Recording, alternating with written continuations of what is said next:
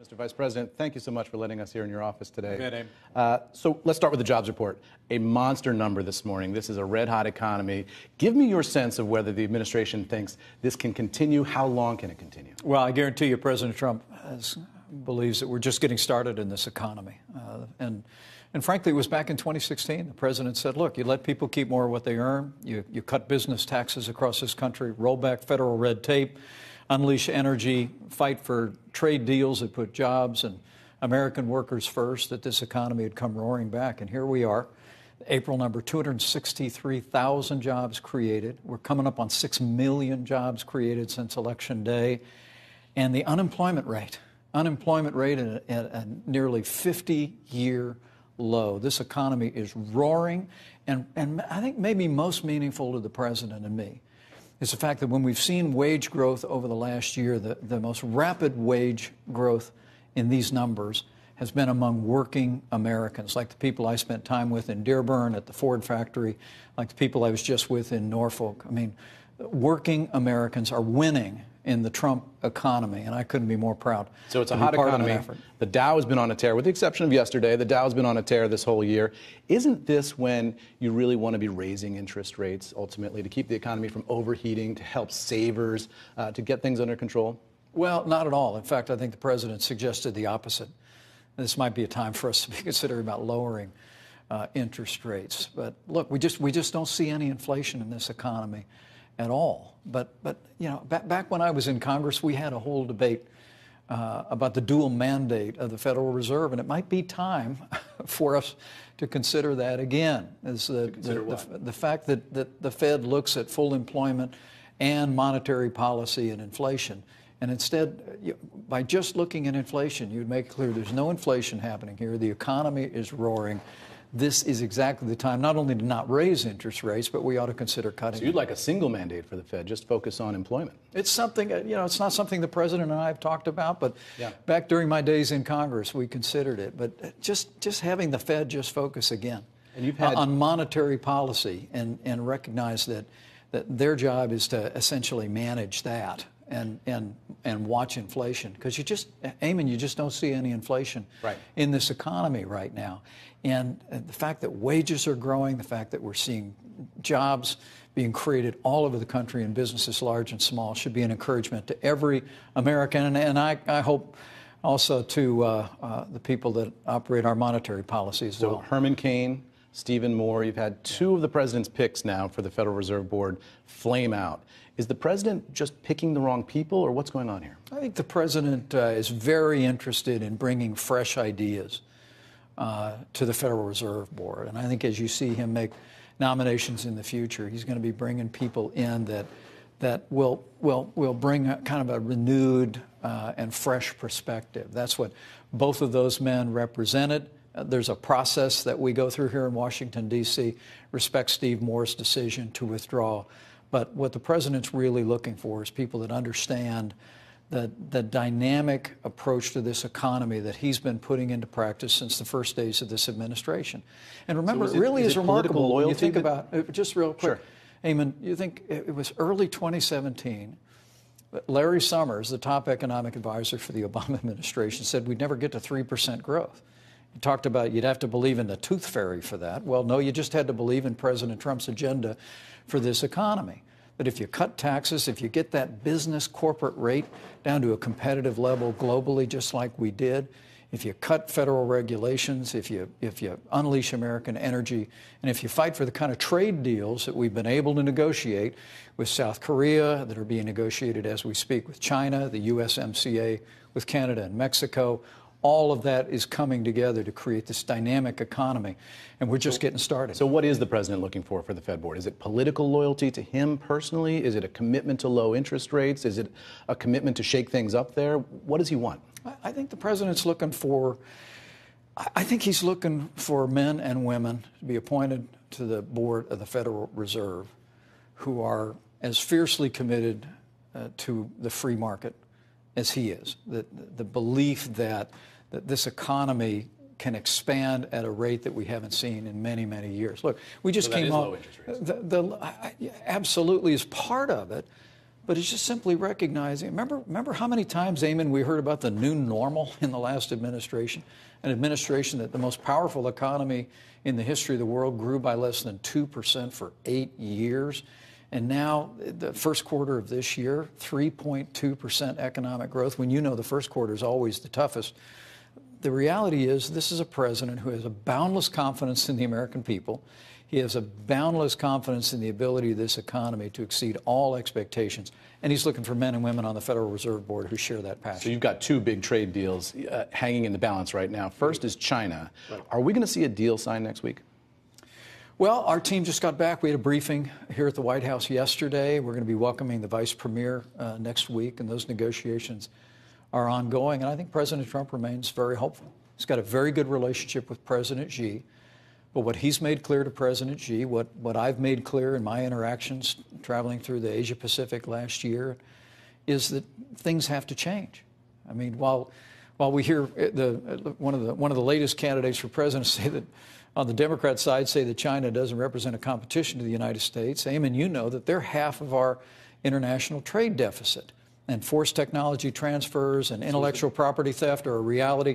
President Trump has made it clear that things have to change with China on the structural issues as well as the trade imbalance. And we'll continue to stand firm on those. One of those structural issues is hacking, Chinese hacking of American companies. There was a report this week that the president's willing to drop his demand that the Chinese stop hacking American companies. Is that true? I haven't seen that report. What I can tell you is... Is he going to demand that they stop hacking American companies as part of this deal?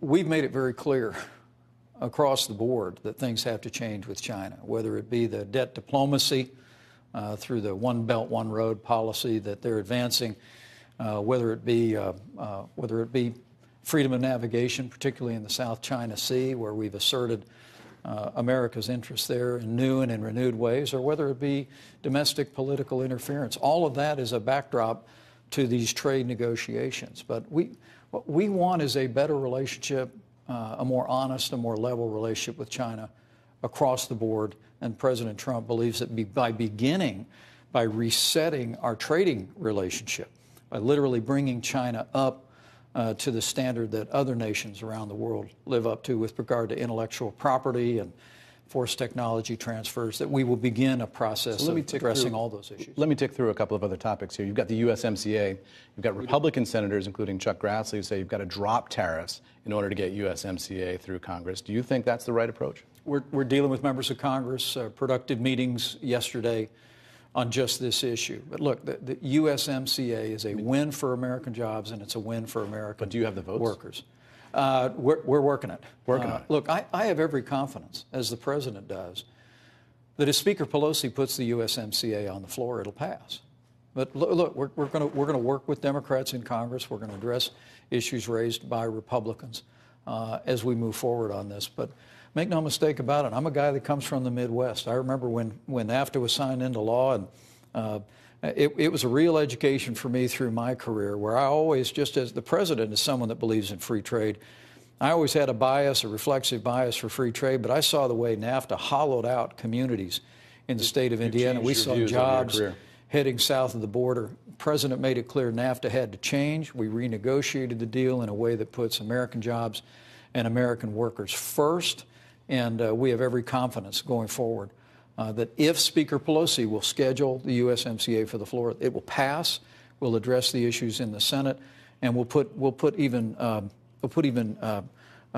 greater momentum into this growing and expanding American economy. On China, is it a possibility that we get to a deal? There's a big signing ceremony. We see the two presidents, and yet there are still some American tariffs remaining in place afterward. Or are all the tariffs going to be pulled out? Well, I think the whole issue of enforcement is a part of what's being discussed right now, Eamon. Whether or not, the president's imposed... So is that a yes or a no? Well, the president's two favorite words are "we'll see." We'll see. But, we put $250 billion in tariffs on. The president believes we're in a very strong position. We could put more tariffs on if we're not able to reach an agreement. But the manner in which tariffs would come off is going to be a part of an enforcement mechanism, and all of that is a subject of negotiations as we talk. Let's talk about Venezuela for a minute, because the administration has been saying all this week, with all the chaos that we've seen there, that all options are on the table. Does that mean an American military option is on the table in Venezuela? And do you believe the American people would support the use of American military forces in Venezuela? Venezuela was once the second most prosperous nation in this hemisphere. And because of dictatorship and oppression and socialism under Nicolas Maduro, now 9 out of 10 people in Venezuela live in poverty.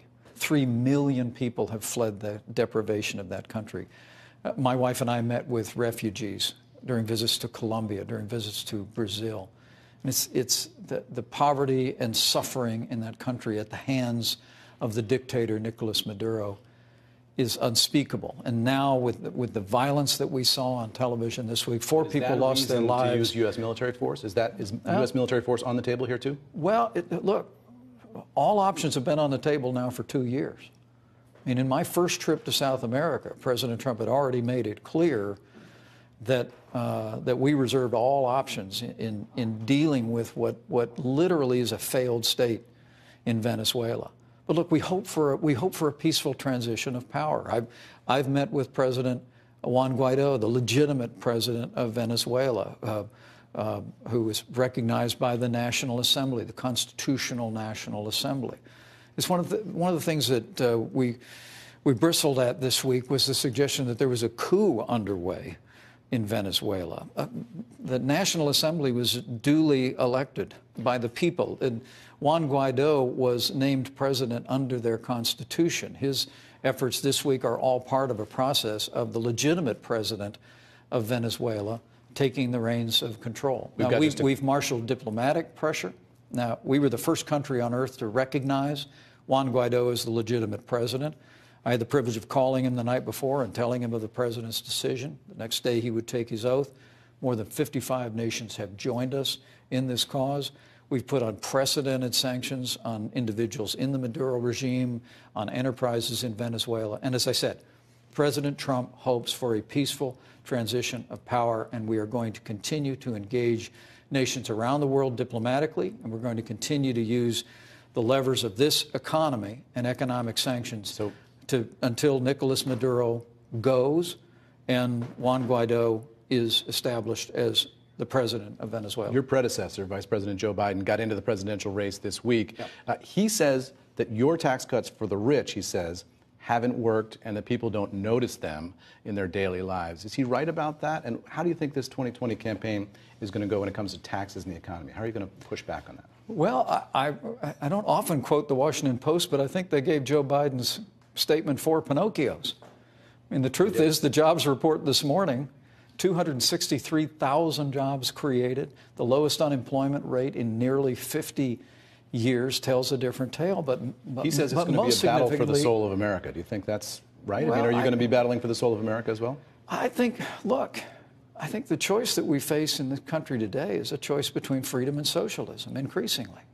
President Trump has been advocating an agenda that's built on the principles of freedom in the marketplace, with lower taxes, less regulation, more access to energy, better fair trade deals. But increasingly, whether it be Joe Biden, whether it be Bernie Sanders, whether it be Elizabeth Warren and others in their party, they're advocating a socialist agenda of more government, higher taxes, and the same tired policies that created the malaise of the last administration, where you saw less than 2% economic growth. Look, we really believe that you look at what's happening in this economy, and that we really believe that's a great story to tell. And I can't wait to get out on the campaign trail, whoever the Democrats nominate, and take our case to the American people. All right, Mr. Vice President, we'll leave it there. Thanks so much for your time. Appreciate it.